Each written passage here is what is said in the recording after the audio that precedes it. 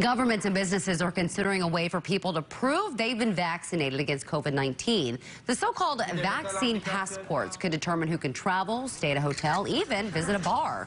Israel already using them, and the European Union just proposed them. The U.S., though, still considering it.